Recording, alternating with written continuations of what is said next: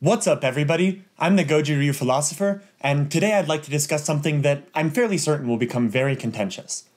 A lot of people train karate for, at least in part, the self-defense benefit that knowing a martial art can give you. Not every self-defense technique taught in every karate class works. For instance, I can tell you right now that you probably won't need that escape from wrist grab that you spent half an hour drilling, unless your assailant is some sort of walking stereotype of a street fighter.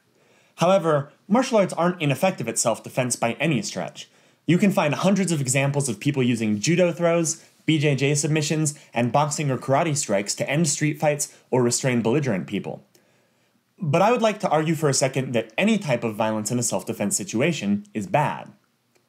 It's pretty obvious that the objective in self-defense situations is to avoid injury and get out of the dangerous situation. After all, you're trying to defend yourself, not to injure your assailant or to show off your fighting skills. Nevertheless, most self-defense classes and martial arts instruction focuses on the small part of self-defense that involves violence. It's very rare to see a self-defense class that includes conflict de-escalation skills, situational awareness, or even how to skate with your head up so that you don't get into a dangerous situation in the first place. They're out there, but they are very rare, and often contain questionable or just bad information. In this video, I'm going to try to argue that violence is an absolutely awful way to go about defending yourself, and that it should only be saved for the last resort, for when you can't get out of a situation without being injured, and that even then you need to be very cautious about using it. I've structured this video to go from what I feel is my least convincing argument to my most convincing argument. Even with all these considerations, I do still think that there is a place in self-defense for actually fighting, but I hope that these arguments will get you thinking about when violence is and isn't acceptable. Let's get started. This is both an obvious argument and a fairly weak one for most people. Violence is immoral and should be avoided whenever possible. I intend to go more into depth about the philosophy of violence and how it relates to karate in a future video about the most famous proverb in karate, karate ni sente nashi, or there is no first strike in karate. For now though, my position is that violence is only acceptable when it's in the service of preventing a direct threat of larger violence. It can be hard to tell in a self-defense situation just how violent the assailant is willing or able to get.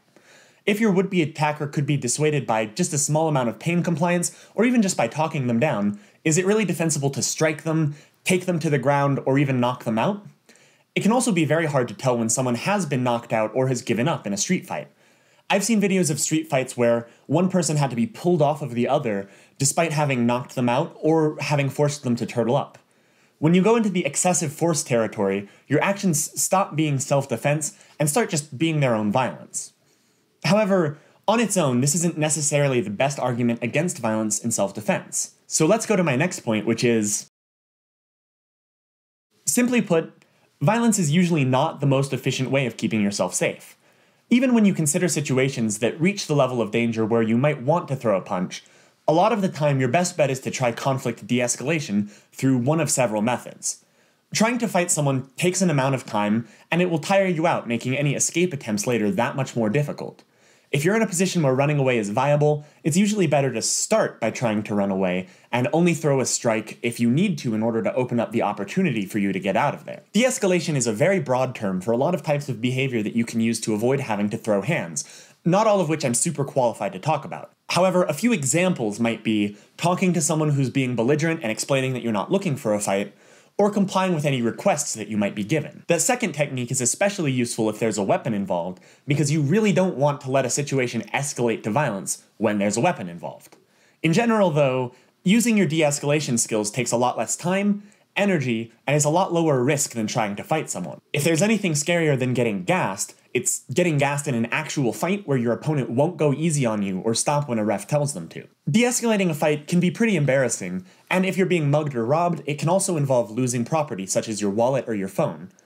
However, losing a few $100s and having to replace your IDs, or getting insulted a little, is always much preferable to getting injured or even losing your life. And, as the next point we'll go into a little more detail about, when a self-defense situation turns violent, you're gambling with both your health and your safety. It should go without saying that fighting is dangerous. If you're fighting, your opponent will probably fight back with whatever resources they have. There's a common assumption that black belts, or martial arts practitioners in general, are safe in street fights due to their experience or practice. This is sort of true, since having practice will definitely reduce your risk and let you understand how to stay as safe as possible. Assuming your training is evidence-based and you have some pressure testing in your practice, you're likely to fare a lot better in self-defense as a martial artist than you would as an ordinary person. And even taking part in regular exercise will make things easier, since your stamina and pain tolerance will be higher than someone who doesn't exercise regularly. However, I've sparred with quite a few people in my life, and if you've been doing martial arts for enough time, you've probably done the same. One thing that I've learned in that time is that even a complete amateur can land a strike every now and then. Even a BJJ white belt can jam a black belt's shoulder while rolling, even if it's by accident. Even a student on their first class can pop you in the face if they're lucky or if you underestimate them. The truth of the matter is, when you're in an active fight, there's always the risk that you will get hurt, and the longer a fight goes on, the more likely you are to get hurt seriously. That's why a lot of striking competitions like boxing or Kyokushin prioritize knockouts or knockdowns, because those will finish a fight before it has time to go on long enough to get you hurt as well. This goes especially for situations with multiple attackers or where your attacker has a weapon. When violence starts, you have to assume that you will get hurt and act accordingly. If you're focused on pulling off your own self-defense technique, you might miss your chance to run away and get hurt as a result. Much of the time, when someone has pulled a weapon on you, they're attempting to intimidate you into compliance, and they may not want to use force at all if they can avoid it. Just like how you're statistically more or less guaranteed to get hurt if violence breaks out, they're also very likely to get injured, and they want to avoid this. This means that, even more than situations where a weapon isn't involved, you have a good way to avoid getting hurt. However, when someone has a weapon, you have to be extra careful even if you're complying with them. Since it's a high-tension situation, if you make a sudden movement, reach for your pocket without warning, or attempt to throw your wallet and purse, you might cause them to panic and attack, since they might assume that you're attacking. Be very careful.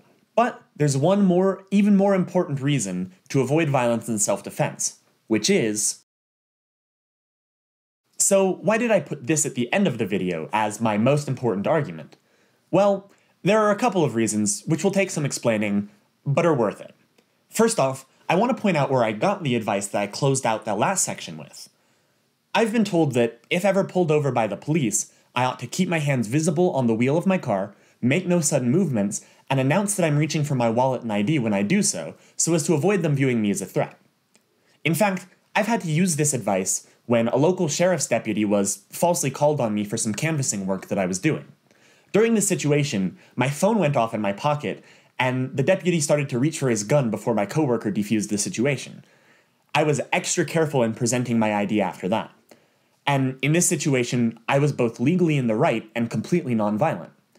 Imagine how problems might escalate if the situation is ambiguous, or if I wasn't a relatively clean-cut and well-educated white person. Self-defense is a legally protected form of violence.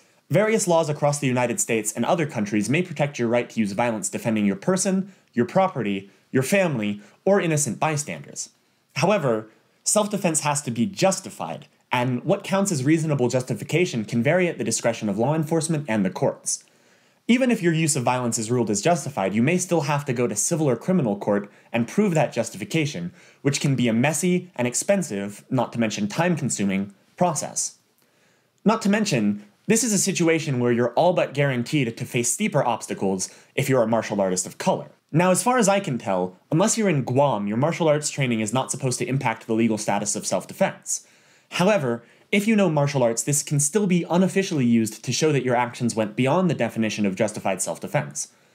Certain jurisdictions also have stand-your-ground laws and castle doctrines, which can be used to justify violent self-defense either in public or in your home, respectively, even if retreat was a safe option. However, there are several prominent cases where this defense was either successfully used to justify actions that many don't consider self-defense, or where it was unsuccessful in justifying self-defense.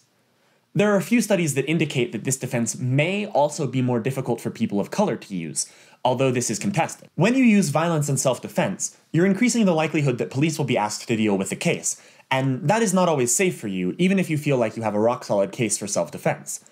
Legal difficulties can and will rain down on you, not to mention the potential that the police may use force in arresting you or bringing you in for questioning, which is force that you cannot defend yourself against without risking resisting arrest charges. Your chances of being prosecuted or harassed by the police also rise sharply if you're a person of color, but even if this isn't the case, there's still a load of legal trouble involved in defending yourself. Please, stay safe. This video has been a simple rundown of the reasons why I feel that using violence in self-defense is a bad gamble. Even with all that I've just said, though, there are still some situations where you might need to use your martial arts to keep yourself safe. Hopefully, though, these arguments will make you more cautious and judicious about fighting in self-defense. If you're interested in learning some common myths about self-defense techniques and how to improve your chances of staying safe in an actual fight, I've put some videos by channel Hard to Hurt in the description that I think are excellent at debunking these harmful myths. Thank you for watching through to the end, and I hope you found this video fun and interesting. If you enjoyed this video, please hit the like button and leave a comment if you have any perspectives I may have overlooked, especially as pertains to the legal challenges of trying to defend yourself. While you're down there, you can subscribe to this channel to see more videos like this when they come out, and if you do so, make sure to hit the notification bell so you're notified whenever I post. I've been the Goju Philosopher, and once again, stay safe out there.